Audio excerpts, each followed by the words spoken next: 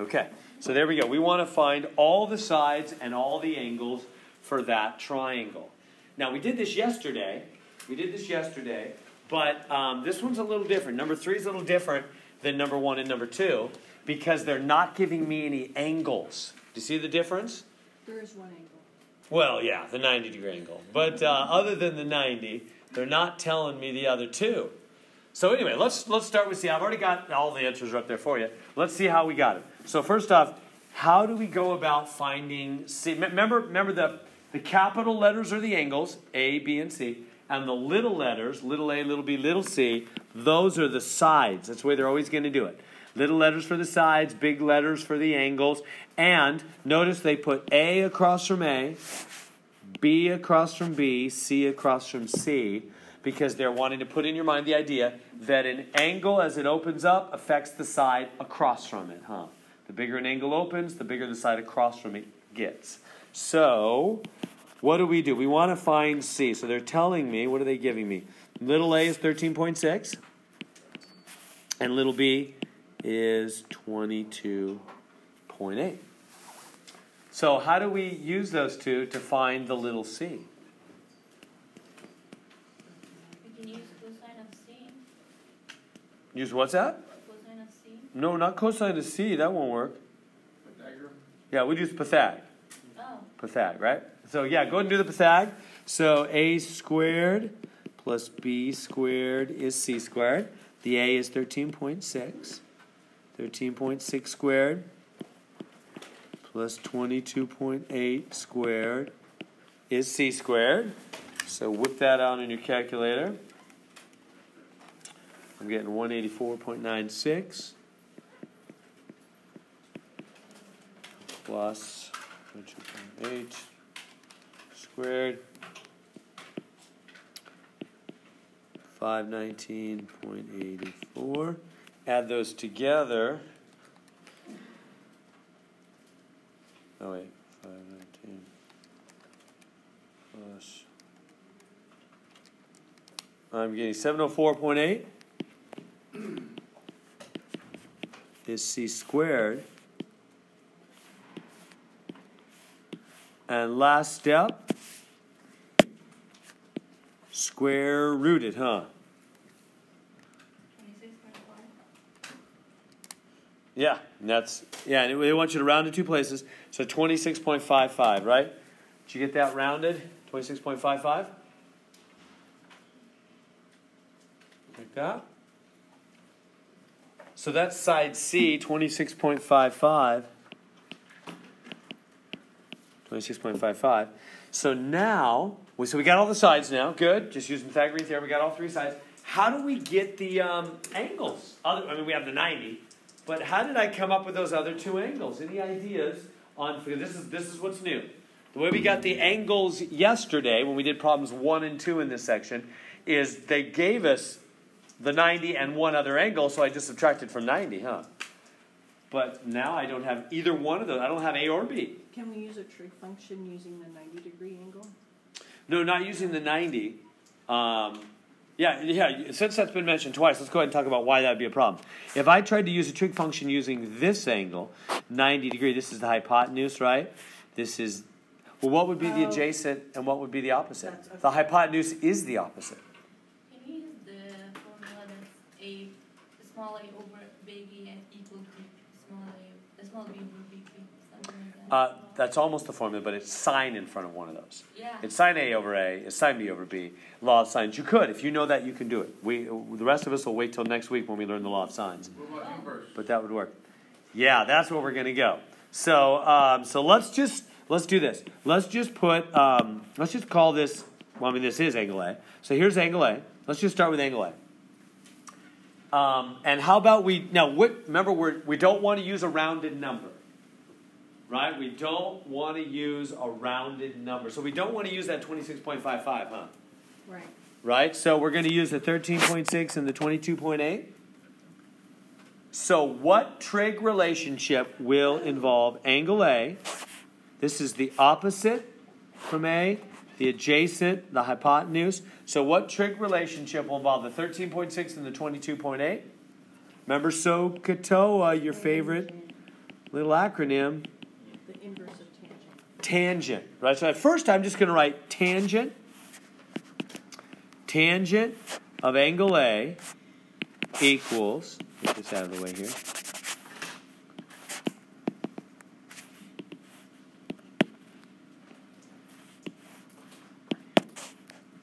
tangent of angle A is opposite over adjacent, right? TOA, opposite over adjacent.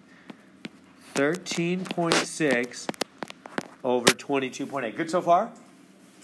Tangent, right? Tangent of angle A is opposite over adjacent. Now, I'm trying to find the A, the angle A.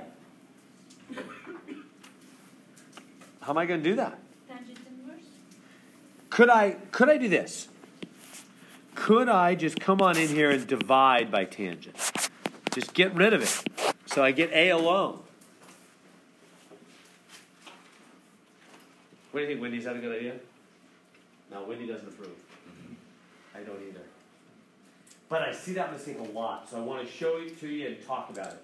Why is that wrong? It kind of visually looks okay, but it's really wrong. Why? Why is that not okay to divide by tangent? Tangent of what? Yeah. First off, good question, Benjamin. Tangent of what? I mean, what does this even mean? Like a floaty tangent all by itself. Tangent of what? What are you gonna? I'm gonna find that out. What is it? Tangent of what? What are you gonna do? Just hit the put nothing on the screen and hit the tangent button? I'm not sure what it would do. Right? That's meaningless. First off. Secondly, the other main reason that you cannot divide off tangent is because it never was multiplication all along. So you don't get rid of it by dividing. This does not mean tangent times A. That's the main thing I want to help you to see. Not just for sine, cosine, tangent, but if you're going higher in math, pre-calc, calc, all the time, you'll have not only sine, cosine, tangent, but also logarithms and exponentials and all kinds of functions where you'll be tempted to think you could divide them off, but you never get rid of a function when something's plugged into a function by dividing. That won't work. Why not? Because it's not multiplication. It's tangent of A. That's why we say it that way. We don't say tangent times A. If you notice the way I talk all the time, I'm saying tangent of A. Where have you heard that kind of thing before? That's like saying f of x. Not f times. What does that mean? That means f not times x. You might think, well, yeah, but parentheses mean multiply. Not always. Not always. They sometimes do. But not here. This means f of x. Meaning what? Meaning x is plugged into the toaster. So that's why I made up that whole toaster talk when I first started teaching years ago, especially calculus, and I realized that people were like canceling all kinds of things they couldn't cancel. And I was like, oh, they're looking at it and they're thinking that's multiplication. That's not multiplication. That's not tangent times A. That's tangent of A. So in other words, that piece of bread on your counter is not just sitting there on the counter next to the toaster, right? That A is not just next to tangent, so you can just divide it off. No. It's plugged into the toaster. That bread's not just on the counter next to the toaster. It's in the slot. You can't take it out, you'll get burnt. You'll get burnt. All right, that works better for you. Yeah, don't touch it. Yeah, so it's plugged into the toaster. That's why I started talking that way, just to make people think, oh, it's in there. That's not just sitting next to it, multiplication. And that's going to go for logarithms in pre-calc, logarithm of whatever, x or whatever. You can't just divide off log, although I see that one all the time. That's not times, that's log of x. It's a function like f of x or g of x, log of x, tangent of A. Those are functions, they're plugged into the toaster. Okay, so that's important to know you can't do that. So, well, if you can't do that, well, then what do you do? How do you get rid of a function then? If it's not multiplication, so you can't divide it, it's plugged in, how do you get it out of the toaster? And you guys have said it a couple times. Inverse tangent. Yeah. That's how you get something out of a function, is you bring in the opposite function and it cancels out the main one. Like a poison and an antidote. We saw some of that yesterday, right? I say, oh, I got to get rid of that tangent. I can't just divide it. It's not multiplication. It's plugged into the toaster. But what I can do is I can say tangent inverse and tangent inverse. And this will cancel it out. and that'll get your A alone, which is what we want. We want to solve for A. Do you see that? That's not just for trigonometry. You go to pre-calc calc, same thing with logarithms and all kinds of other functions. You do the opposite function, the inverse function, to get rid of a main function on that. I'm really confused at, like, why are we even using inverse right now? Because I got to get A alone. Well, I mean, if you just took the, like, sine of A, wouldn't you just do, like, opposite over hypotenuse, then 13.6 divided by 26? Sine of A. You're totally right. No, let me answer your question. It's a really good question. 13.6 over 26.5. You're saying opposite over hypotenuse? Yeah. Good job. Totally right. But that's sine of A. That's not A. How do I get A now? I thought, like, that's just the angle of A. No. That's the sine of the angle of A. We can divide. I got it. I still have to get rid of that sine somehow. Really, you're doing the same thing with sine as we did with tangent. That's a totally good way to start. It's equally as good as our tangent way, but still you have to get rid of the sine or get rid of the tangent because the A has to be alone. We can do 13.6 divided by 22.8, and when we get the answer, we can do tangent of the answer. Tangent inverse Yeah, tangent of the answer. Right, that's where we're going. Is that making sense? Y'all seeing that? I've got to get the A alone. I can't have a sine in front of it. I can't have a tangent in front of it. I mean, I do it first, but I got to get rid of that. So it'd be the same thing there. I'd have to do sine inverse of both sides to get rid of that sine. We didn't do inverse, like, when we were finding theta angles. Like, when there's theta, like, where A is right now, where you drew it, usually there'd be theta there, right? And then we do Yeah, it'd make no difference theta. Yeah, no difference, yeah. So The difference is on the problems number 1 and 2. Here, I can show you. Start to seem alike, and you're like, what is going on? Let me show you real quick. Remember yesterday, they gave me this, 18.6 degrees right away. And then I did 90 minus 18.6 degrees, and I got 71.4 degrees. And they gave me a little b right down here, 31.5. So now, when it was time so I didn't need any more angles. Got all the angles. They just handed them to me. And then when I wanted to find, say, like little a, and this, I would do tangent, right, opposite over adjacent. Tangent, 71.4 is little a over 31.5. See how that little a is not inside of a tangent or sine or cosine? He's just alone. So I didn't have to do anything inverse. Do you see the difference? Whereas this one, my A that I'm trying to get, he's an angle this time, and he's inside of a tangent. Or you could do the sine if you wanted to. Either way, you got to get that thing off the front. Got to get that sine off the front or that tangent off the front. Does everybody see that? Whereas yesterday's stuff, the A was just over here. He didn't have a sine on him or a tangent on him. He was just sitting there because he was just a side. He wasn't an angle. So then I just put it over 1, cross multiply, get it alone. See the difference? So here, it's an angle. And so you take the sine or cosine or tangent of an angle, of, meaning plugged into the toaster. Right? All right. So how do you get rid of that tangent? Tangent inverse. Or even if you did the sine thing up here, you would do sine inverse. That would work just as well. Except we don't want to use a rounded number, but otherwise. So we get rid of the tangent by doing tangent inverse on both sides. That's how you get rid of a function. Do the inverse function. Here they cancel out. Why? That's what we looked at yesterday. Remember? In fact, I wrote a big old table for you about when tangent inverse cancels tangent. Remember all those specific, fine-tuned little rules? They're on YouTube because Pauline saved the day, and the whole lecture was recorded yesterday. So it's all on YouTube if you missed the fine-tuned details of how tangent inverse and tangent cancel, when they do, when they don't, why they do, what that means when they don't, all that. Went into all that. So let me just briefly mention, they cancel when you're in the zone. That's what we learned yesterday. Tangent inverse and tangent don't always cancel, but they do when you're in the zone. What was the zone for tangent? Does anybody remember? Negative pi over 2. Yeah, negative 90, pi over 2 to positive 90. That was the tangent inverse. It was also the sine inverse zone, wasn't it? Negative 90 to positive 90. Well, guess what? If you're in a right triangle, you're always between 0 and 90. You're always in the zone. Did you follow that? Right? Because remember, a triangle holds 180, right? And that right angle is always already using up 90. So you only have 90 left for the other two. So the other two can't be over 90. Right. So you're always going to be between 0 and 90. You're always going to be in the first quadrant when you're an angle in a right triangle, which is what we're doing today. So when you're doing a real life right triangle, these tangents will always cancel because you're always in the zone. Don't even worry about it. Just cancel them out. because you're in the zone. Does that make sense? So I won't even bother with it the rest of the day. We'll just cancel them and know they cancel. So A's alone. What's the other side? Tangent inverse of 13.6 over 22.8. Hit the buttons on your calculator. I think they want you in degree mode. I want a degree answer here. So tangent inverse, 13.6. We're finding degrees, exactly. Yep, that's the output, huh? Yeah, 30.82. I don't know how many places. Oh, yeah, right there. Why did I do that? There it is. 30.8 degrees. We got capital. You able to get that in your calculator? If you're in trouble, grab me at the break. Tangent inverse 13.6 over 22.8. So once you get A, this one's 30.8. I would just get B by subtracting from 90. Just do that. I wouldn't do any more trick stuff. Just say, hey, it's the 90 rule, right? Because the A and the B have to make 90 because the right angle is using up 90. It's 180 total.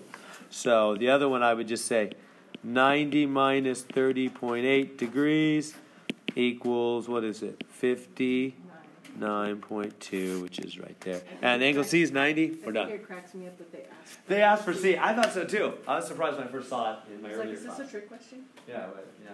Looks like it. And we're done with that one. We got all the angles, all the sides. See how that's different then?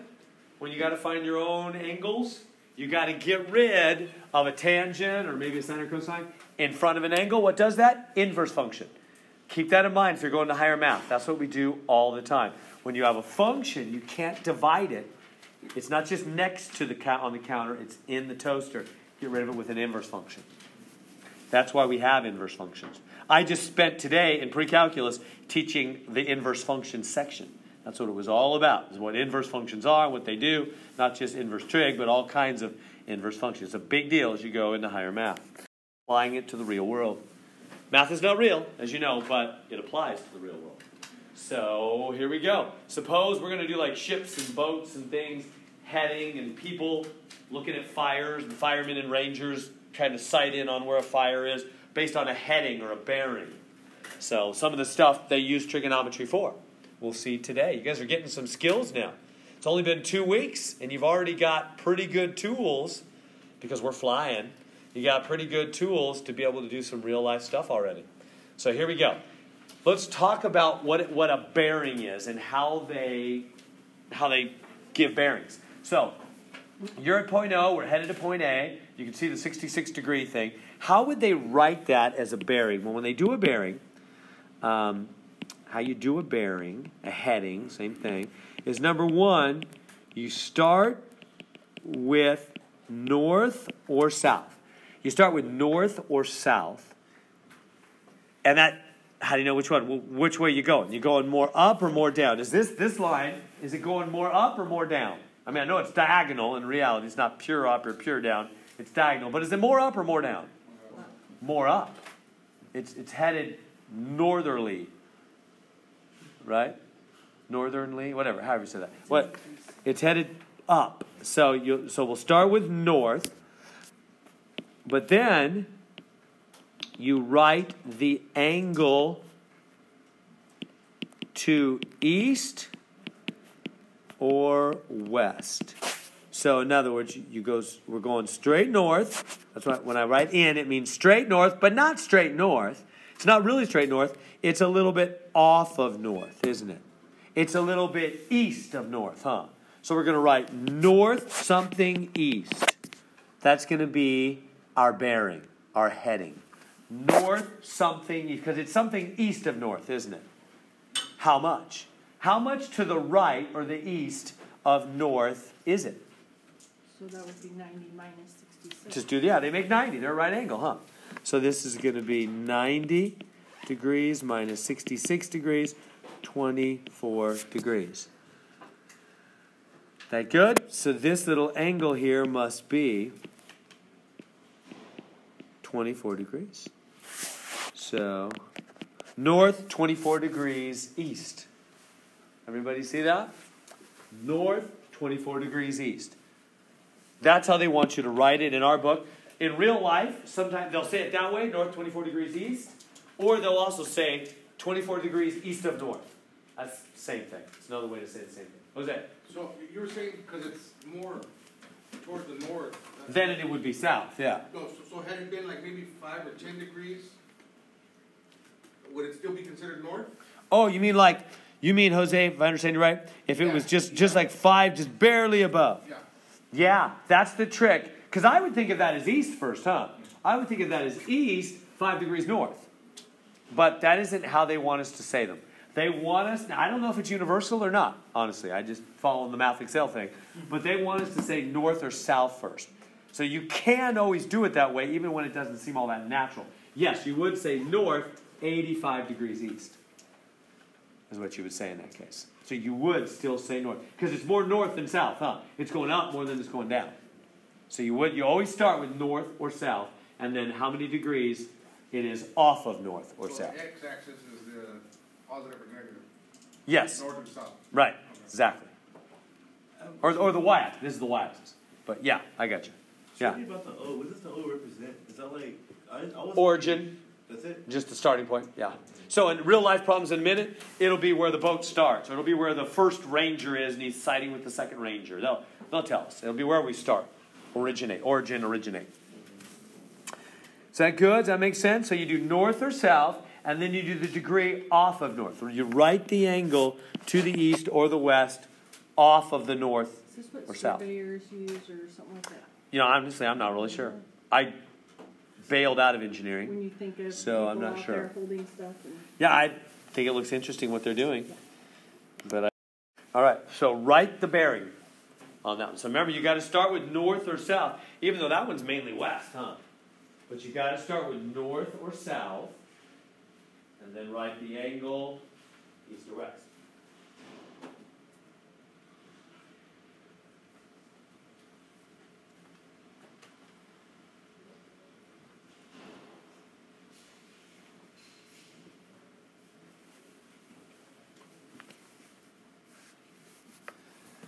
So is this one north or south?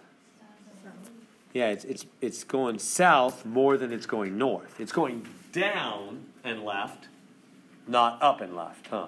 So you would say south, some kind of degree, west, huh? Because it's going south, but it's west of south. How much? Well, it's just the 80. I don't need to mess with it at all. 80 is the angle off of the south. So it's always measured off of the y-axis? Yeah, which is exactly the opposite of reference angles, huh? Have you noticed that? Maybe that'll help. It's exactly the opposite of how we do a reference angle. Reference angles are always off the x-axis. Why? Because 0 degrees, they decided to make 0 degrees on the x-axis. But for bearing, again, this is just their decision. They decided to make north-south the main thing, so we're always off of that. They could have made it east-west. see, I thought it was using the angle that was closest to the west or the east. So Oh, no, closest to the west. It's the angle off of the north-south line. So you're going. So you're saying we're going south, but not straight south. 80 degrees west of south. That's what that means. Yeah. So is on it. the answer always going to be less than 90 for this one? Oh yeah. Well said. Always less than 90. So you can't like go to the other y-axis? No. Yeah, because no. Oh, no. So every time we start from south, it's always going to be the angle? No, they could. Let me show you one where it's not. If they would have given you this, say, as 10 degrees, I would. What would I have called that? Here's north, south, east, and west. What if they'd given it to me like that? it would still be the same. It's still south, but I need that angle.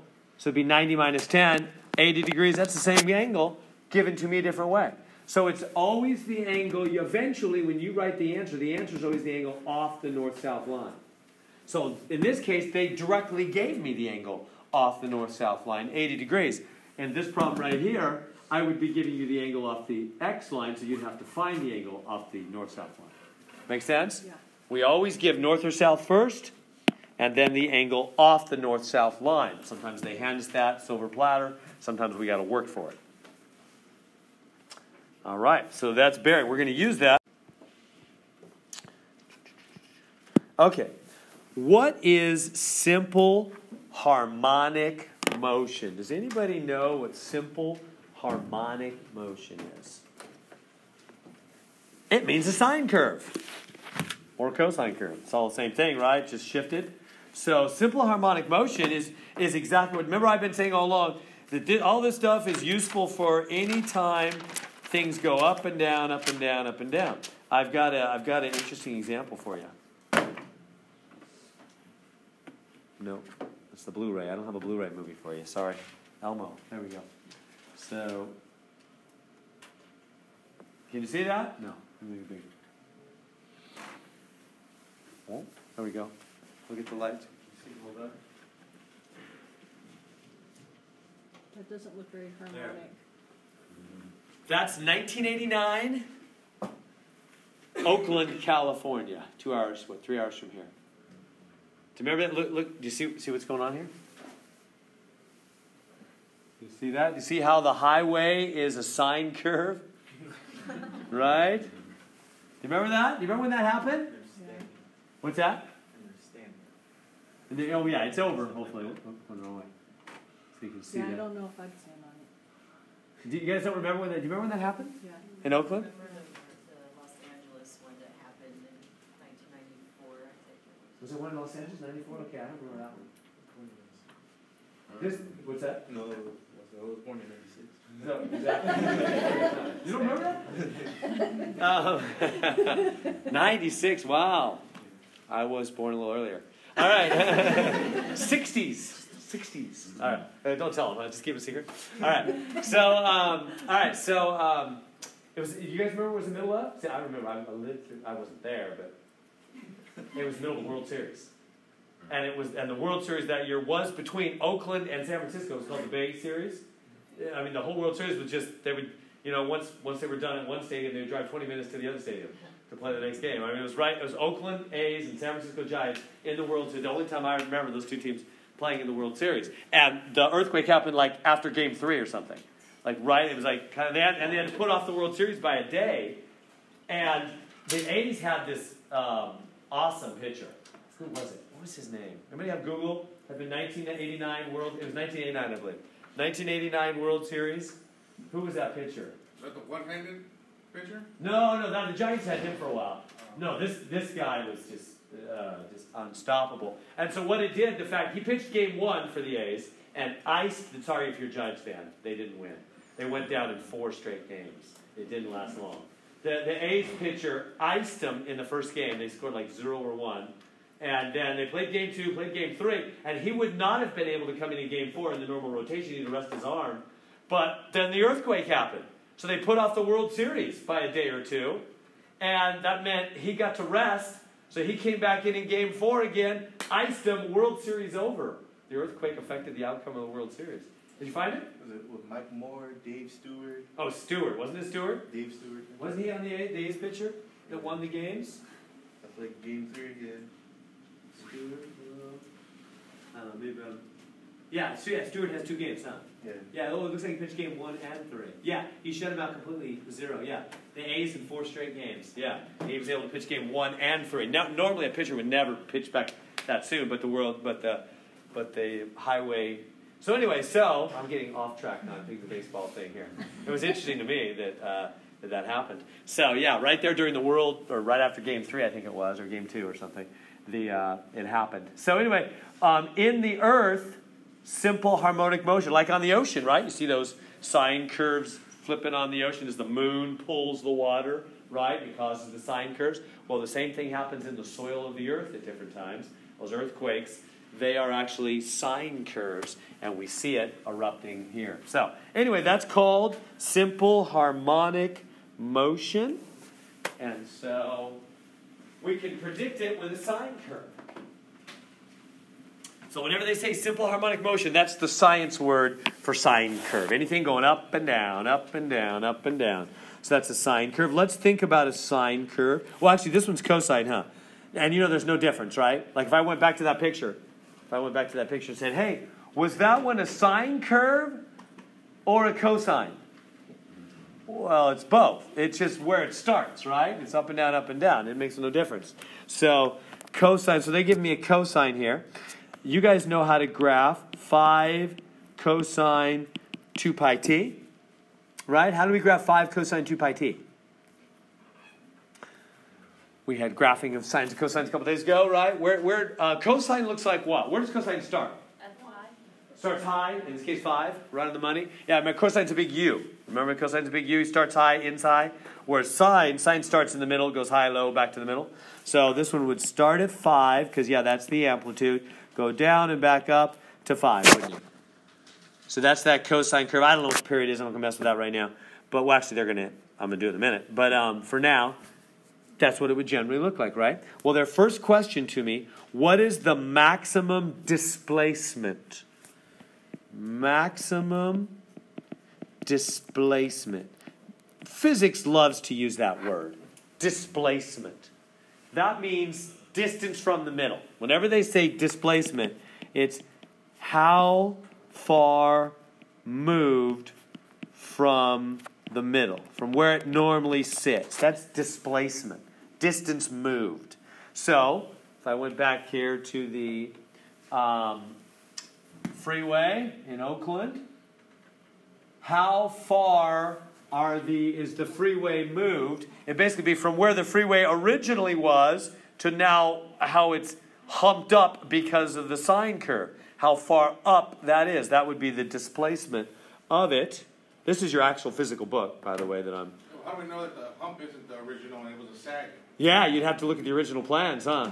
Yeah, that's right. Afterwards, it's hard to tell what was going on, huh?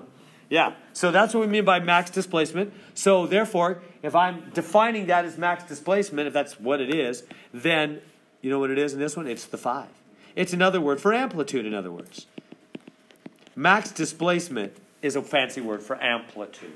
It's how far off of the start, how far off of the 0. So it's just amplitude. These are the real life words they use. They don't say sine curve, they say simple harmonic motion. And they don't say amplitude, they say max displacement, right? That's the highest it'll ever be, is 5. Right? It goes lower than that. The highest point on the freeway would be maybe 5 feet above. I don't know what the reality was. Okay, and then on to part B. B is asking for frequency. So we have some simple harmonic motion, and they're asking for frequency. Now, what is frequency? If you look at the rest of the... There it is. So they're saying, what's the frequency in cycles per second? You know, we're doing physics now. That's what we're doing. And I thought physics was the hardest thing I've ever taken, especially at junior college. The hardest thing when I was in junior college, student like y'all, I was doing this too, taking, math and science. I took physics, chemistry, all the math, and computer classes up. Anyway, I just knew I wanted to do something in that area. And anyway, physics was the hardest. Physics was like math with all word problems. That's what it felt like to me. And I remember taking my physics class and being very confused at many points. And I'd read these crazy big old word problems, and I would just think, oh man, what am I supposed to do with that? And then I started noticing units. And units, which I used to disregard and kind of bugged me, which they weren't there before, I started noticing that if I paid attention to units, they would often guide me as to what to do to solve the problem. Units became my friends. They became the light in the dark word problem. So pay attention to units. They can help you. Cycles per second. Cycles per second. Hey, let's do this. Actually, I have an easier way. Let's jump on to C. Let's jump on to C, and we'll come back to B. I think it'll be easier that way. Let's jump on to C. Time required for one cycle. Time required for one. Let me draw the cosine again. Starts high, right at 5. Down and up. That'd be one cycle, huh? Let's do another one. Down and up. That's another cycle. Then, go again. Down and up. And on you go. Right? That's 3 cycles. Time, and did you notice that the x-axis here is time? Time in seconds. Did you see that? Right here it says seconds. T is measured in seconds. And this is 5 cosine 2 pi t. T is like my x. It's my, and physics problems, time is always the x-axis. Almost always. So time is the x-axis. So when they say to me in question C, time for one cycle, they want to know how far from here to here. One cycle, huh? How much time for one cycle? How wide is one cycle? What's that? No, I said the period? Yes! That's exactly what I want you to say. Great, Jose. Yeah, everybody see that? That's what we called period yesterday or the day before. Sometime this week. It was this week, I'm sure. Right? Period. That's period. That's fancy word for period. Right? This is the one cycle, the width of one cycle, that's called period. How long one cycle takes, that's period. So on question C, when they say time for one cycle, they're saying period. We know a period formula. What is it? 2 pi over b. That's all we got to do. That's what period is. The time for one cycle. The width of one cycle. That's called period. So 2 pi over b. 2 pi over, what's b? Remember, a is 5. The ABC is up in the original formula, right? B is the 2 pi. So b is 2 pi. Grab that and put it down there. 2 pi over 2 pi, 1. 1 what? If you know, but I had a physics. When I was in one of my physics teachers. If you ever gave the answer 1 or 10 or 13 or anything like that, and you just give it like that, 13, Mr. Grimes, he would go, "What is that, Heron? 13 what?" He wouldn't like the answer 1 alone or 13 alone or 10 alone. He wants the units. They're all into the units. He'd be like, 13 what? He'd always say, 13 dogs? Is that 13 dogs in the kennel? What is that 13? 13 what? So 1 what? What is that? 1 second. It's seconds. It's time. Right? Remember, it's time. Time for one cycle. 1 second. We're saying that this thing goes down and up in 1 second, doesn't it? It does a whole cycle every second, we're saying. See how we're making this real? All right, now let's back up to part B. Part B says, what's the frequency? Frequency. Now, it's helping me by giving me these units. Frequency is cycles per second. So 1 cycle per second? Yeah. Do you realize it's just the upside down of period? Do you see it in the units? What was period again? What was period? It was time per one cycle, right? Time for one cycle. Wasn't that period? Period's time for one cycle. What's frequency? Cycles per time, or seconds if you want. Seconds, or seconds is time. Time is seconds in this one. So it was seconds. Period was seconds per cycle. And frequency, they're saying, is cycles per second. It's upside down. That's what frequency is. It's just upside down a period. You can see it in the units. Instead of seconds for a cycle, it's cycles in a second. Like they're saying to us, how many cycles does it get done every second? Well, in this case, it's just 1, because the upside down of 1 is 1. It gets done 1 cycle every second. So it's kind of funny because the answer is 1. Normally it'd be something like 3, and that'd be a third, 3 seconds and then 1/3 of a cycle every second, or something like that. But it's just 1 and 1 in this case. Are we good with all that? Does that make sense? The real life application of all that? So frequency is the upside down of period. If you go into physics, you do a lot of that. A lot of that kind of thing. You know the old story about when they first landed on the moon? What was that, 60s? I'm guessing. First landed on the moon, there was a physicist watching on TV the astronauts walking around on the moon. It was being, broadcast. And one of them was carrying something. Some kind of bag or stick or something like that. And it was rotating as he walked along, back and forth like this on the moon. And did you know, what is that right there? That simple harmonic motion. Back and forth, high and low, high and low. It was making simple harmonic motion as the person walked around on the moon. And from that, there's equations in physics, basically these kind of equations with sines and cosines and stuff, that depend on the gravity. Right? The stronger the gravity where you're at, the more it'll pull down faster. It'll make the motion go faster. So on the Earth, we have stronger gravity than the moon, right? Moon is about 1/6 our gravity because it's smaller.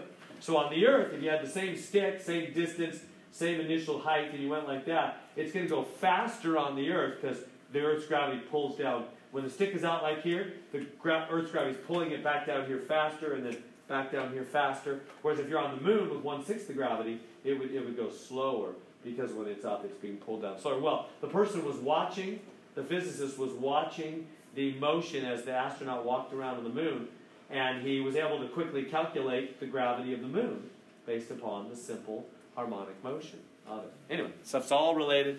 Physics. I like physics. I have great respect for physicists. All right, so let's move on. Not much, but it's got a different number there. Okay, so the formula they're giving me is D equals 1/5 sine 2t. Notice it's not 2 pi t this time. See the difference? It's 2t. So, all right, what's the max displacement? 1/5. That's just amplitude, right? Part B. What's the, not the period. What's the, let's jump to part C and find the period first. What's the period? 2 pi over B. So 2 pi over, what's the B? Here's the A, the B. 2 pi over 2 pi. Period's pi? We good? And what's the frequency then? 1 over pi, because it's upside down. We're done. So I want to show you how quick that all is, now that we know all those facts. Frequency is 1 over the period. It's upside down in the period. We good on that? So frequency, let me just write the frequency formula then. Frequency is B over 2 pi. It's upside down, right? Period is 2 pi over B, as you already know. I'm going to be at the tutoring center tomorrow. That's right, Friday. 10 to 1. So You're leaving us already? Are you getting bored with this? She's seen this once or twice or maybe 3 times now. Yeah, good, great. Thanks, Win. So Wendy's here on Friday, 10 to 1, right? Yes. 10 to 1. Extra credit for going to Wendy or to anybody else in that tutoring center. Right, a point an hour, 20 points, almost half a grade. And the tutoring center closes at 2 p.m. on Friday. Okay. 9 to 2 or something? 10 to 2? I think it's 8 to 2. It's 8 to 2. 8. Okay, thanks. 8 to 2. Thanks, Wendy. All right, so we good? So we get the formula for period. It's just upside down for frequency. There it is. All right. How can we find that x here on problem number? These are applications, real life shapes, trying to find sides and stuff. How can we find x there? There's like 2 triangles. Really? What do y'all think? How can we find that x? Well, they split it into 2 90-degree angle Yeah. triangles. Yeah. Does that make sense? We'll just do it in 2 parts, huh? Did y'all see that? I'll call this maybe y and this part maybe z or whatever. And I'll just find y and find z and add them up. And that'll be x. Does everybody see that game plan? Just add the y and add the z. And they have to total x. X is them added together. And so let's do that. So, okay. So how are we going to find y first off? How are we going to find y? Good, yeah, because this is the hypotenuse, this is the opposite, this is the adjacent, the SOHCAHTOA. SOHCAHTOA, yeah, so opposite over adjacent. This angle here, opposite, is y. Adjacent's the 490. Everybody seeing that? So it will be tangent So tangent of 40. of 46 is y over 490.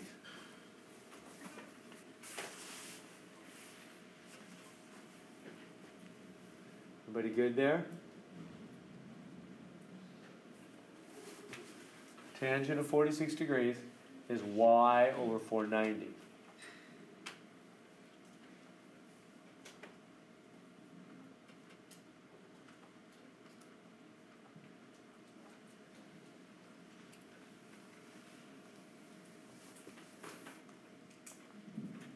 So how could I solve that equation for y?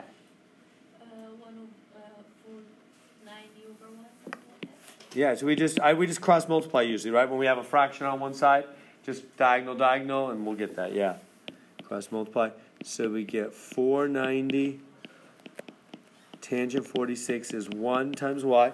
Now, on this problem in the blue there, they say don't round off until the end. Well, I mean, you could do that, but it'd be easier to go ahead and figure out an answer now. Just use more digits than you need in the end, and it'll be okay. What do we need? It's off the screen, but if you look at the blue line, it wants the nearest whole number, I believe, doesn't it? So since they want a whole number, I'm going to use a couple of decimal places while I'm in the middle of the problem, and then at the end, I'll be able to accurately round. Because if those digits after the decimal Have an add up effect. more than one, it would Yeah. affect it. So yeah, it could be a problem if you don't use a couple more digits. So 4, 507.4098538. what it is? Yeah. 507.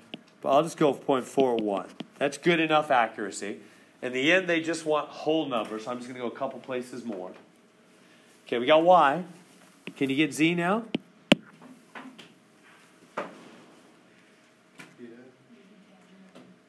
Using the same 490. Same thing, huh? Exactly. Going to use that same 490. I'm going to use Z, 490, and the 20. This is the hypotenuse. This is the opposite. This is the adjacent. So it's tangent again, isn't it? Tangent of 20 is opposite over adjacent. Z over 490. Same-o, same-o. So put this 1, diagonal, 490, tan 20.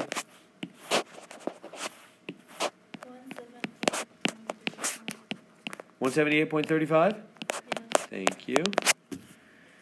We good? And then we just add those together, don't we? We just add those together.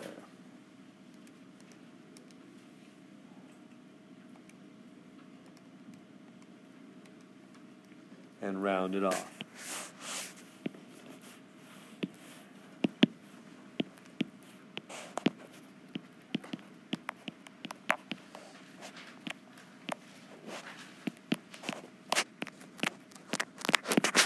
Add them up and round. What am I getting? 686? When I rounded it? 685.7? So rounds to 686. So x must equal 686 to the nearest whole number. Is that easy enough? Just two triangles, tangent twice, add them up. Questions?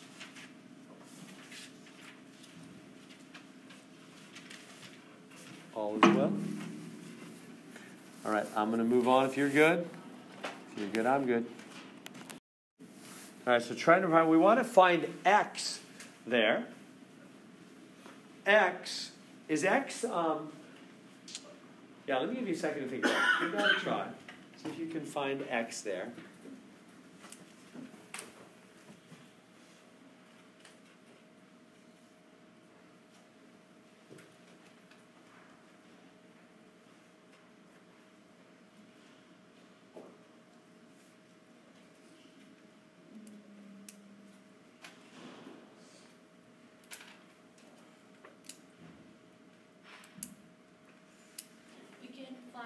First, like 90 minus 90, 69 minus 90, find the smallest angle over there, and then find the other angle, and then do.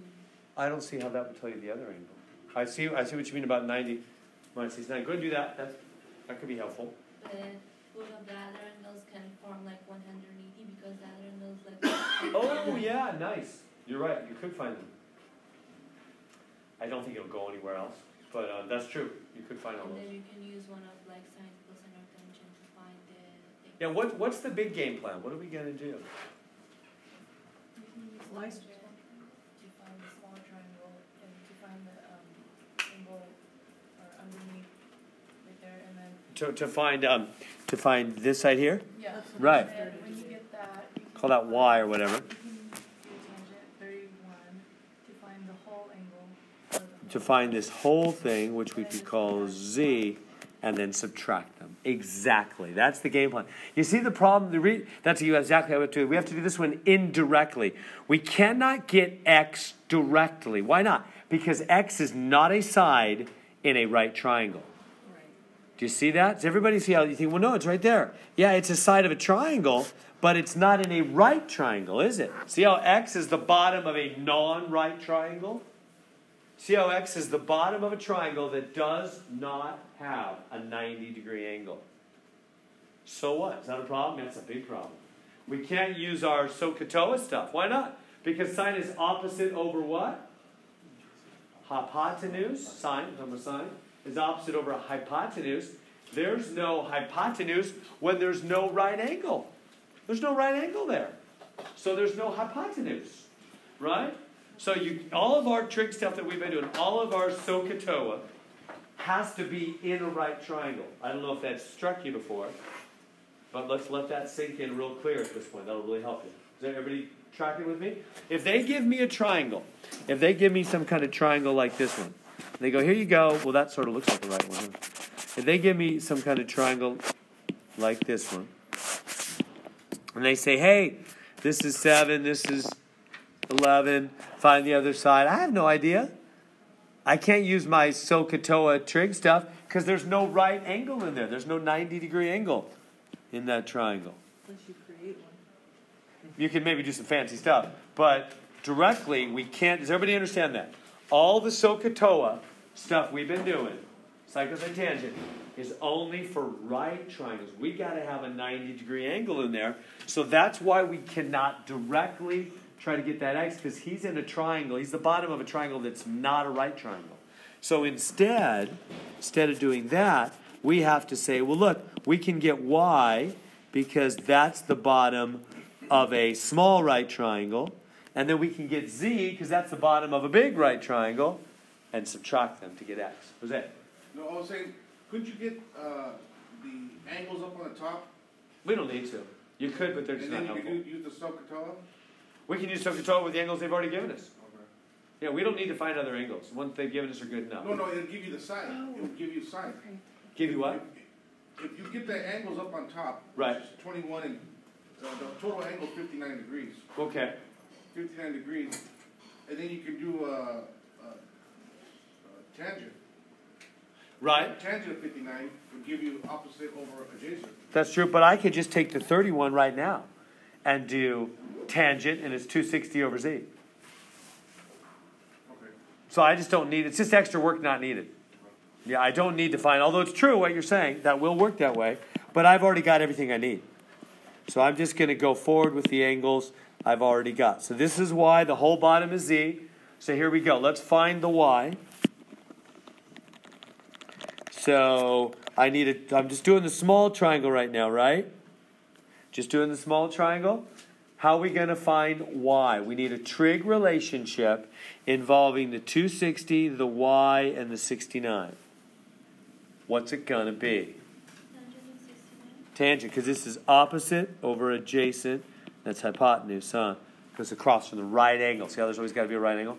So the tangent of 69 degrees is 260 over what? Opposite over adjacent. I just made up the names Y and Z there for solving purposes. So everybody see that? Tangent 69 degrees is 260 over Y. All right. So now I put a 1 underneath that. You know how to solve, right? We always, whenever we have a fraction, we put under 1 and cross multiply. So we get Y tangent 69 degrees equals 1 times 260. And then to solve for Y, we divide by tangent 69 degrees. Y equals 99.80.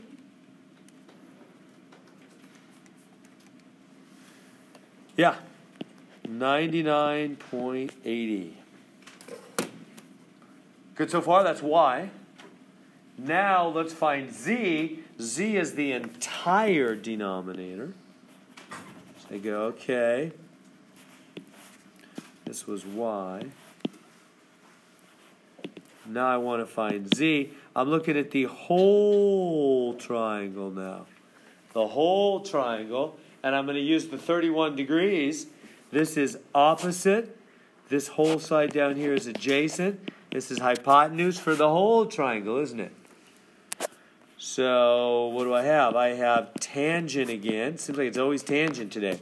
Tangent of 31 degrees equals opposite 260 over adjacent z. Tangent of 31 degrees is 260 over z.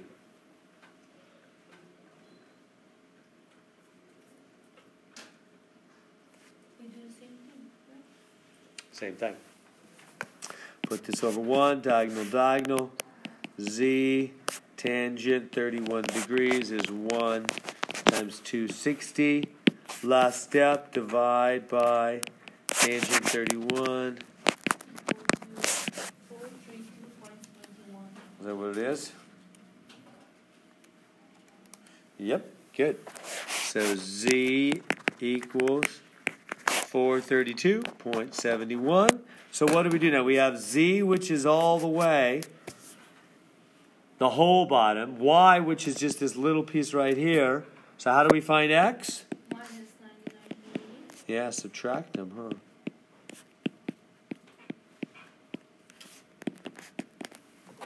Difference.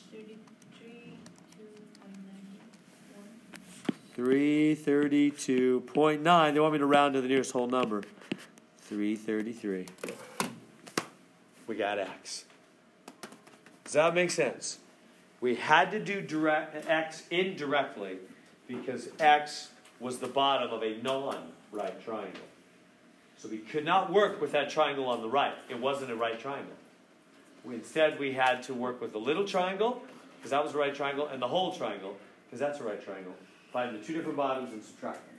So anytime you're asked to do something with a triangle that's not a 90-degree angle, you have to create You have to the somehow, 90-degree angle, yeah. and then maybe later, next week's never long here, next week or the week after, we'll get some special rules for non-right triangles. Law of sines, law of cosines. We'll get some rules. But yeah, for all the SOHCAHTOA stuff, you got to have right angles. Because we're always talking about hypotenuse, which means you got to have a right angle. That's the side opposite the right angle. If you don't have a right angle, you don't have a hypotenuse. SOHCAHTOA falls apart. All right. All right, so here we go. I'd blow it up, but the words go off the screen. Tallest television transmitting tower in the world is in North Dakota. Did you know that? I did not know that. Doesn't really matter a lot to me. From a point on level ground, 5,280 feet, that's exactly 1 mile. From the base of the tower, the angle of elevation is 28.7 degrees. Approximate the height of the tower to the nearest foot. so they're giving us the 5280 is the hypotenuse. So let me write out bigger so you can read it. The crucial facts. 5,280 feet from the base on the ground. 5,280 feet on the ground from the base. Well, no, that would be From the base. Angle of elevation to the top is 20. Oops. It's 28.7 degrees. So we're 5,280 feet on the ground.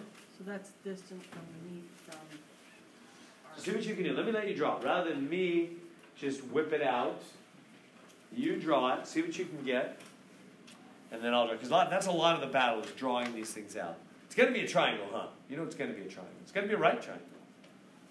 We have a tower. We're trying to find the height of that tower without climbing it. From the ground, can you figure out the height of that tower by angles and stuff? So there's 5,280 feet on the ground from the base. That's where the person is standing. 5,280 feet on the ground from the base. And the angle of elevation is 28.7 degrees. And you want to find the height of the tower. So can you do that? Height of the tower that way.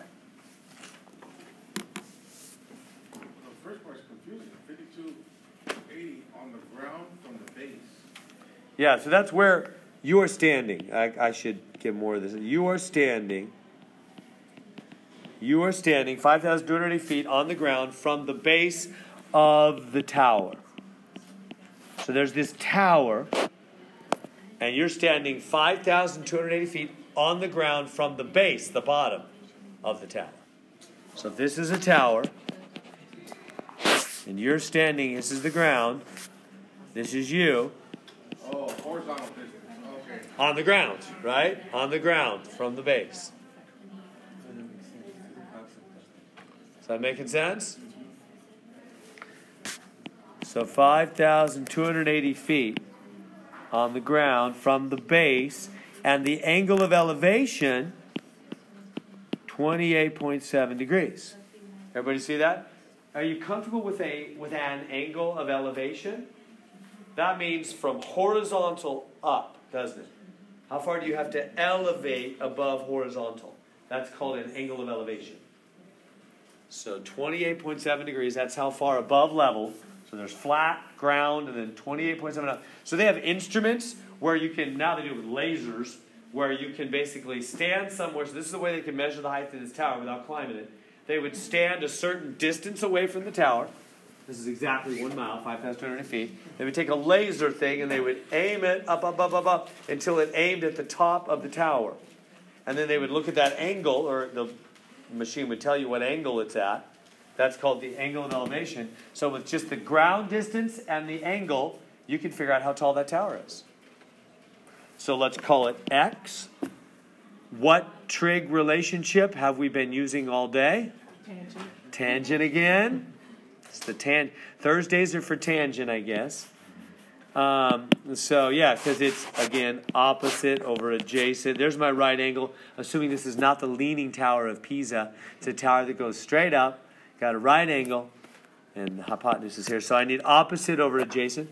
So tangent of 28.7 degrees is X over 5280, right? Opposite over adjacent, X over 5280.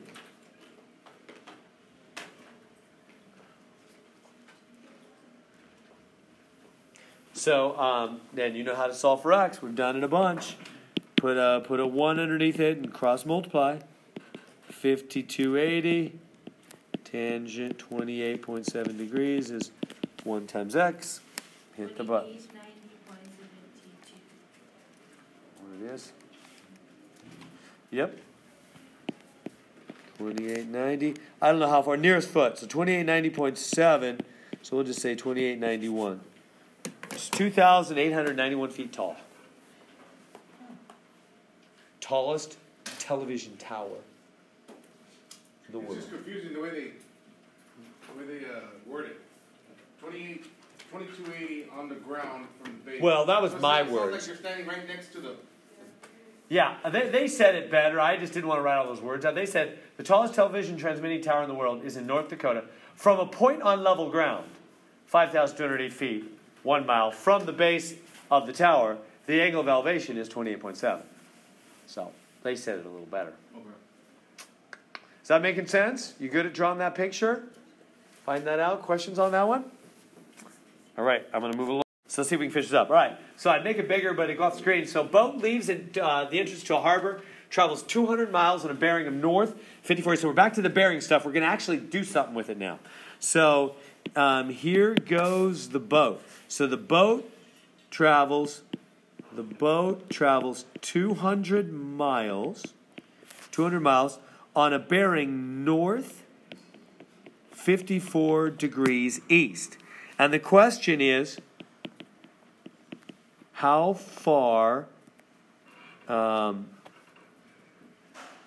many miles north and how far north and east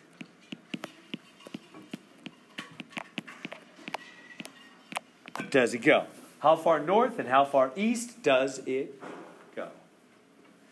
So let you draw the picture, because that's a lot of the battle. I don't want to just do that and have you not learn anything. So try that on your own. See if you can draw. Let me give you a good way to start. I think it's helpful. Oh, my pencil went dead. Sorry. I got to charge my pencil. I don't think there's any way to do that. I wonder if I could use this tricky little thing here. No, I don't think that'll work. Maybe it'll work. I don't know. Let's see if that charges my pencil. I'm trying to use this for everything now, Pauline. You changed my whole life. It's all working out now. Too bad you couldn't connect that to the cord so you could still use it while you had it connected to the cord. Yeah. I don't know how that connection works. Oh, wait a minute. I can use this little thing. Oh, yeah. No, I can do it. Yeah, anyway, so go ahead. Yeah, I got this other special thing, which I never use. But now I'm starting to look at my stuff and think, I should look at this stuff. It does things. The Apple guys would be so sad that I'm not aware of how to use their equipment. Yeah, there we go. That's doing it. All right. Yeah, can you use it while it's charging on the cord? I probably could, yeah. It's long enough. Yeah. Wow, this is great. All right. So draw. Start by drawing. Oh, is it going to work? Uh-oh. Oh, maybe does it need a minute? Start by drawing an axis system. That means draw the north-south, east-west. So draw a coordinate system, and then see if you can take it from there. Quick question about the bearings. I noticed every bearing problem we came across, like we always had to subtract it from 90, like all the time. Is that like Not all the time. Remember, one of them we didn't. Remember, so it's not always. Remember one of them back here? That one? It was just straight 80. So bearing is off of the north or south. That's the crucial thing. So if they give you right off of the north or south, you don't have to subtract from 90. But in the one before it, they gave me off of the east-west. So I had to subtract to find the 24 off of the north. So bearing is always off of north or south. So if they give you off of east or west, then yes, you have to subtract. But if they just directly hand you right off of north or south, just take it. But I thought that was off of west too. Isn't that off of west? Or? Well, see this 80 here? Mm-hmm. They're showing me the 80 from this. See the black? You see the black underneath my thing there? See that? No, yeah, my pencil's not working. I don't know. It doesn't seem to like that. Or maybe it just didn't sync up. I don't know what it is. It just doesn't like to be plugged in while you're using it. Maybe it has to be charged and not plugged in. Maybe. I don't know. So draw that axis system. Because some things, when you plug them in, don't like to be used while they're charging. They won't work while they're charging. Oh. Some things don't. Maybe it is that.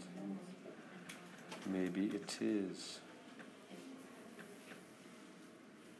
So try drawing that axis system. Draw that on there.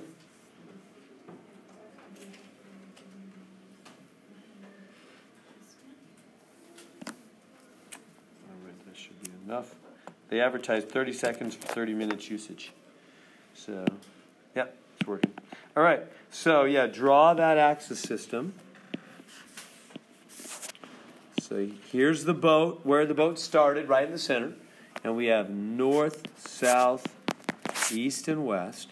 Okay, so the boat's going 200 miles north, 54 degrees east. So are you getting comfortable with the bearing thing? So north, that's straight up. Start with that. That's what they start with, north. But it's not just pure north. It's what? 54 degrees to the east of north. Remember, that's off of the north.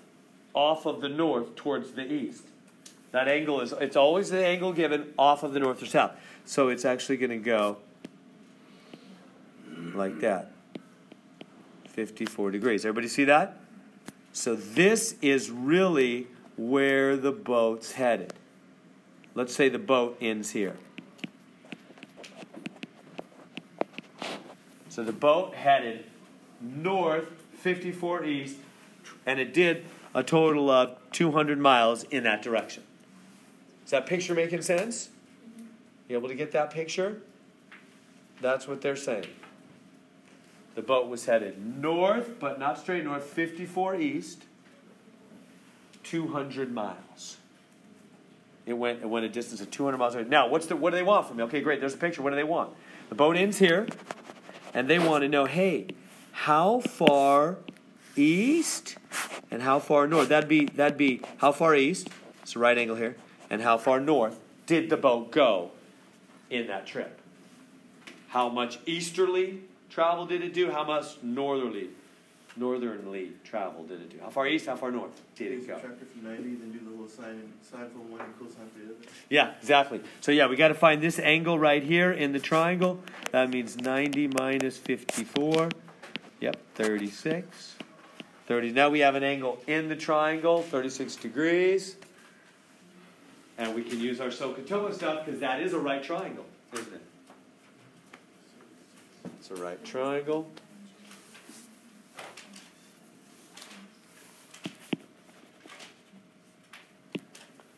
So try that.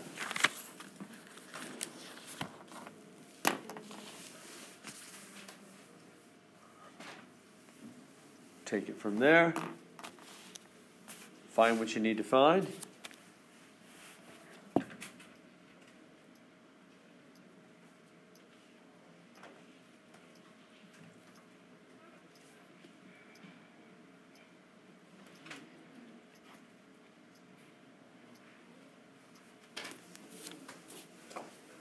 Okay, so I want something. Let me do the north first. So I need north and 200, and I'm using 36 degrees. So what trig relation? Yeah, we're finally done with tangent, huh?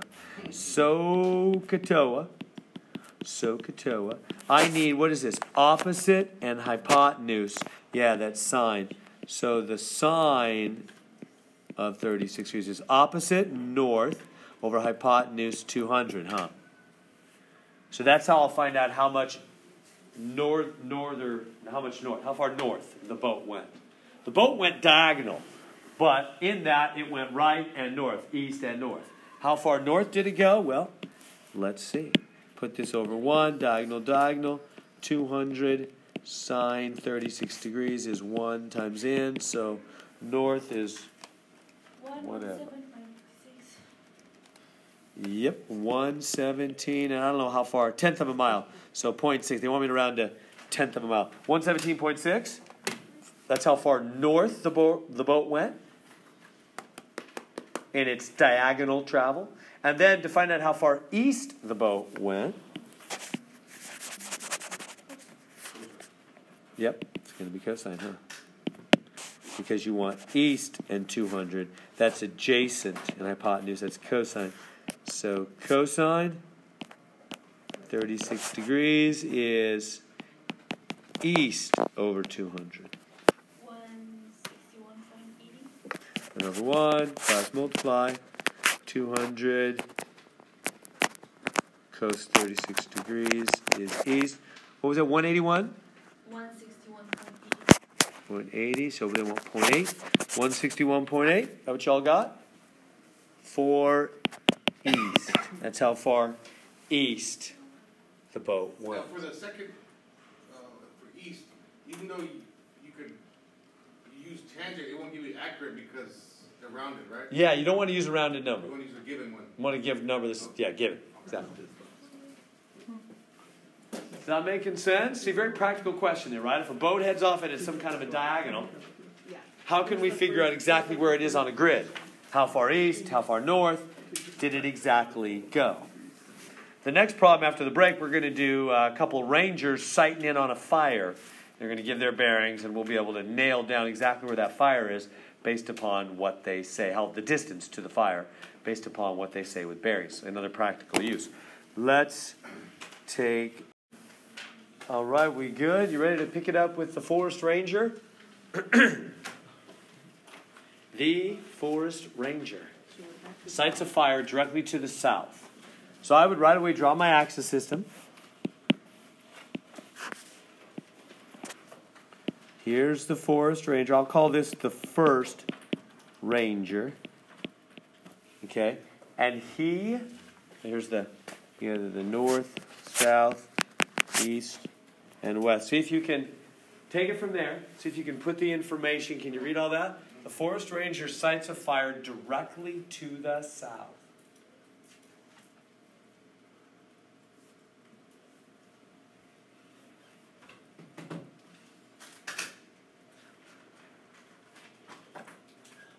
What else? I can't read it. Oh, yeah. Directly to the south. The second Ranger is 7 miles east of the first Ranger.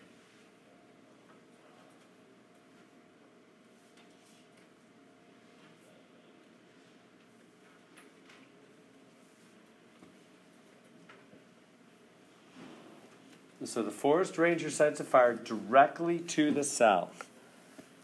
So I would put the fire down here, directly south of the first ranger. That good? Is it hard to see all those words?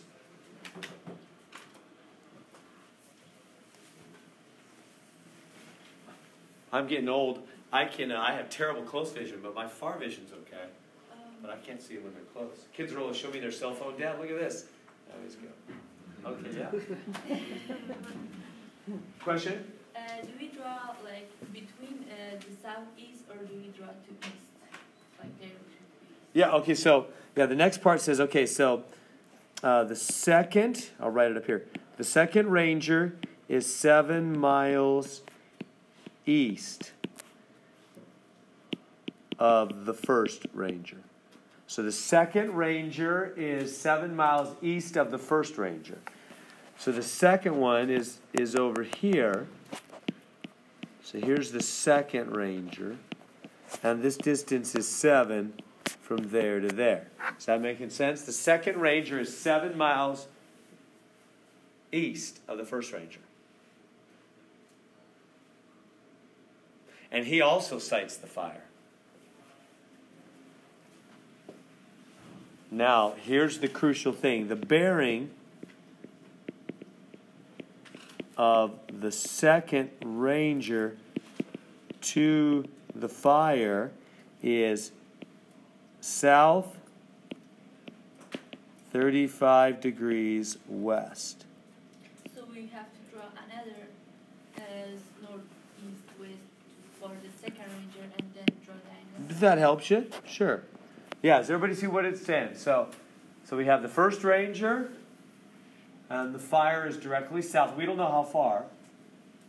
Doesn't say. The first ranger just saying, I see the fire south of me, directly south of me. And the other ranger goes east 7 miles, and he spots the fire also. This is like triangulation. So there's this fire. The first ranger stands in position so the fire is directly south of him. The other ranger says, I'm going to head directly east 7 miles, and then I'm going to sight the fire with my laser thing and get the angle.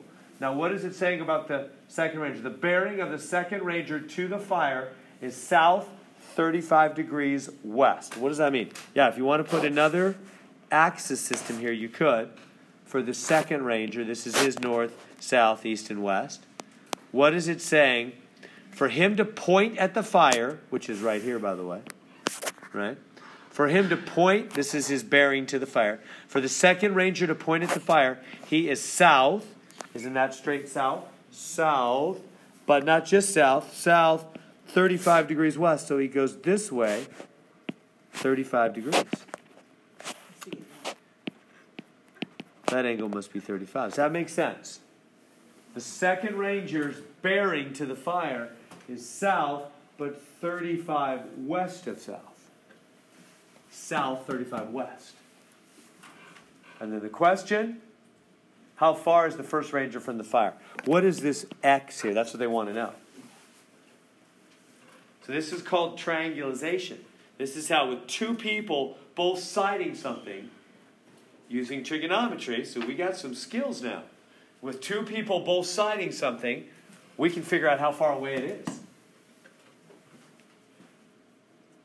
By both of them sighting and giving their angle of sight. Does it make sense with how I got this picture? Right?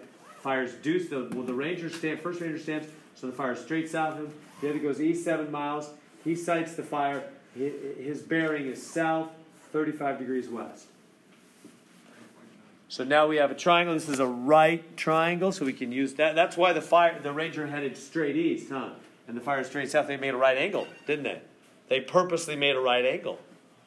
See how that works? See how that triangulation works? So they perfectly made a right angle there. If you heard of that, and before where they say, triangulate it. Well, this is it. This is triangulation. We're finding where something is by making a triangle with two people sighting it. It doesn't matter how far he goes as long as he goes in a straight line. Right, exactly. Then the fire's got to be straight south of him, and he's got to go straight east so that you get a right angle there. Because we got to have a right angle to use our SOHCAHTOA stuff, huh? So yeah, but they do that. The ranger just moves till he's straight south of it, and the other ranger goes directly east. So they're making a right angle there. All right, so now we want to find X in that triangle. We want to find out how far is it to the fire from the first ranger. So you can call it in and say the fire is this far away and let the authorities know. So, how do we find X there? What am I going to do? Tangent of the. You have to find the angle. Yeah, first I got to get an angle inside our triangle, don't I? This 35 is outside of my triangle. I got to get this angle in my triangle, yeah. So you got to go, okay, so this angle here is going to be 90 degrees minus 35. So it's going to be 55 degrees there. So now I have an angle inside the triangle. And then, yeah, so what's it going to be? This is opposite, adjacent, hypotenuse. Which trig relationship? So SOHCAHTOA, which trig relationship? Back to tangent again. I only left tangent for a short season. Back to tangent again. Tangent, 55 degrees. Opposite over adjacent, x over 7. There it is. Now we can solve for the x, right? Put this over 1, diagonal, diagonal. 7, tangent 55 is 1 times x. X is, here we go, we're going to get how far the fire is away. 9.997. They want you round to the nearest whole mile, nearest tenth. Well, that's still going to be 10.0. That's 10.0, right? When you try to 9.997 rounds to 10.0. That fire's 10 miles south of Ranger number 1. Is that good? See how triangulation works? In 2 short weeks, you've gained the math skills to triangulate. How would the problem be structured if the 35 was actually inside the angle? Instead of, because we subtracted 90, will there ever be a case where it's a word problem structure like that, but the 35 is inside the angle? Yeah, they could. How would that look? Or yeah, so if they said, all right, one ranger's going to head south. Say we have the 2 rangers here, and they tell you, wait, how's it going to be? And they tell you this guy's bearing. This is Ranger A here. They say Ranger A's bearing is south 40 degrees east. So see Ranger A here. Here's his north, south, east, and west. So if it's a Ranger A to the fire or whatever, let's say Ranger B goes straight south, whatever, 10 miles straight south. And the fire's over here. Ranger A's sighting to the fire, his bearing, is south, straight south, but 40 degrees east of that. 40 degrees east of that. That's an angle already in the triangle. Don't need to subtract 90. Make sense? Would it be just 10 or would it be minus 10? I just made this up and made it for 10. No, I'm talking about the problem. This right here? Oh, because it's south, you mean? Yeah. Oh, no, yeah, we just say 10. It's distance. Distance, we always get positive. Right? Like if I drive down to LA, I don't say I drove negative 240. We just always get positive to the south. Yeah. All right, so is that good on that? Yeah. Okay, so you use the 55 degrees to determine which would be the opposite and the adjacent. So why didn't you use where the first ranger was? The center. Why didn't you use that point? Okay, so this is my triangle here. That's my triangle. So I need to use angles in that triangle. Oh, okay. Does that make sense? So that's actually my triangle. So these are my 3 angles in my triangle. This side is X, 7, and I don't know that other side. Does that make sense? Okay, so we're using the angles in that triangle. And isn't the opposite and also the same thing? Same thing as what? 35 over there is equal to... Oh, yeah. This one will be 35, yeah. Yeah. It's called alternate interior angles. Is that what you got? It's just a geometry thing. Yeah, it is. Anyway, is that good? That all making sense? The Ranger problem, you like that? Being able to do something practical that you always hear about? Little triangulation. That's how they do that. Can't become a Ranger unless you know that math. No, I'm kidding. I'm sure they just use instruments. But somebody writes the programs for those instruments. Somebody who does understand the math. It gets paid quite well. Okay. So you go, from your house, you go 7 miles due west. Then you leave home. So you leave home, go 7 miles due west, then 5.5 miles due north. Due north means straight north, right? So draw an axis system. Here's your home. Okay, and then go from your home. Here's north, south, east, and west. Go, whatever it is, 7 miles due west, then 5.5 miles due north. And then when you're done, they want to know the bearing from your house to your end point.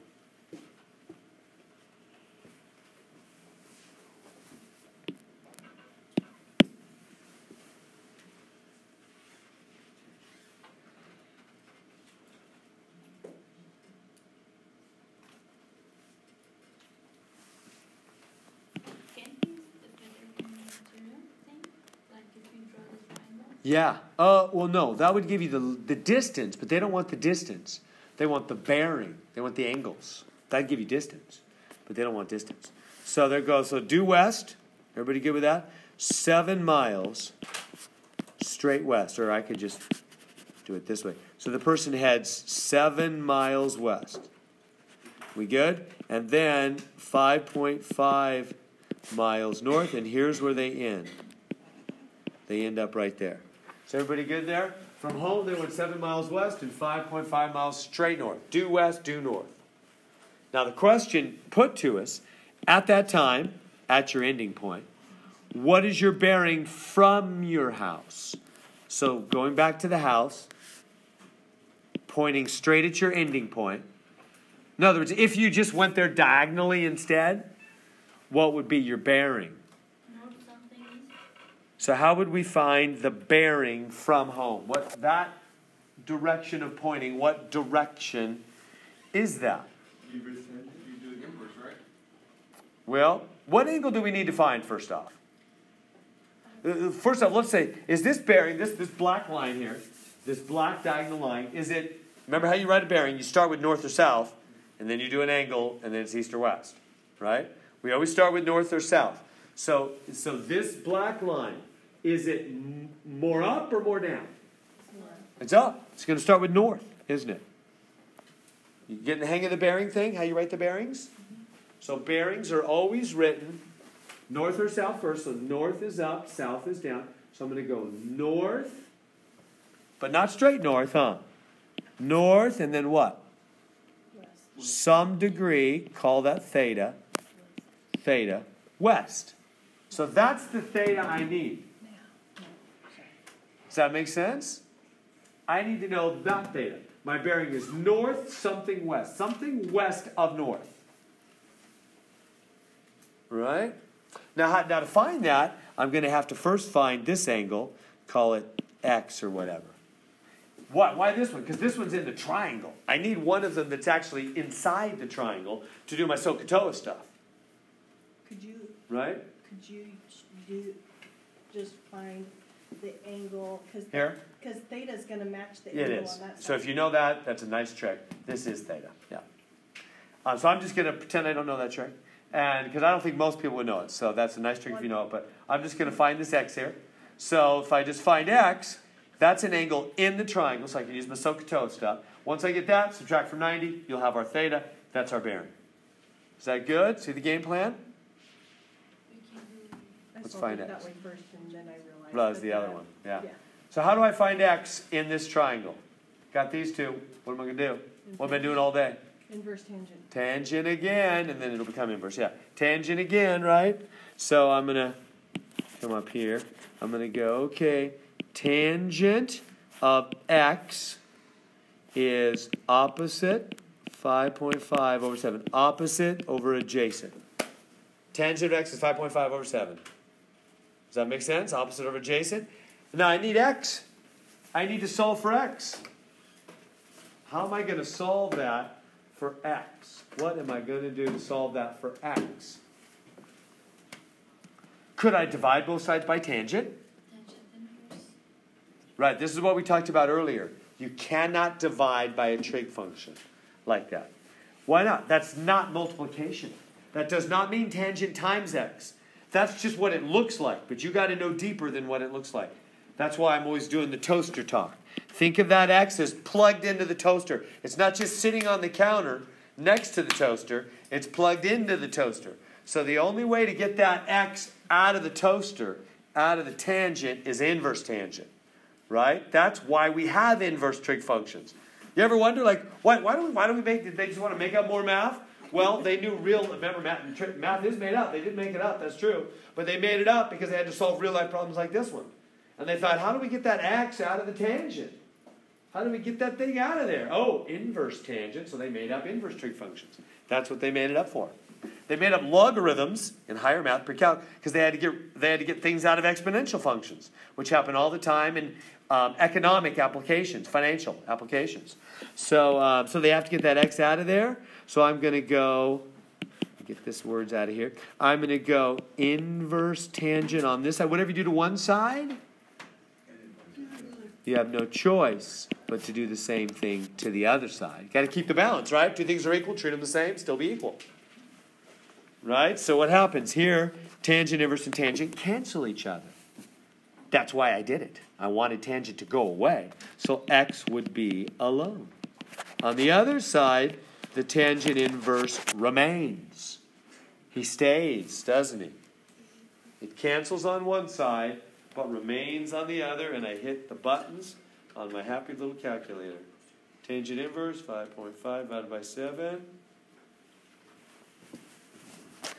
I'm getting 38.16 degrees. So this little x angle here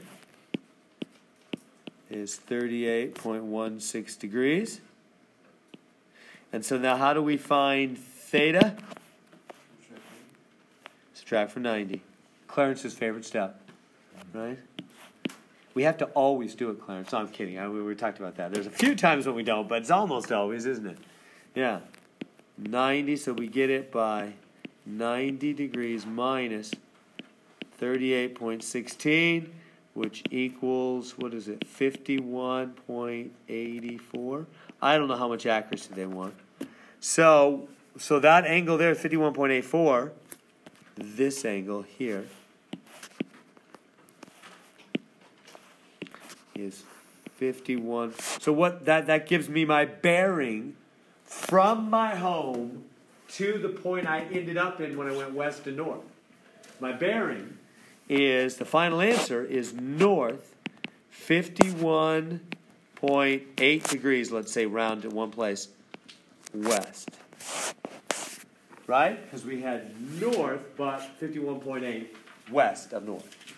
That's the bearing from your home to the point you ended up in. That'd be how you'd have to head diagonally to get straight to that ending point instead of west and north. How we doing? You guys look like you've been doing 3 hours of math for 4 straight days or something. Plus homework, huh? I'd like to say I have something easy for you now, but that would be a lie. Our next chapter's not so easy. Well, yes, the first part especially is not. How are we doing? Is that okay? Is that one okay with the bearing and everything? All right. I'm going to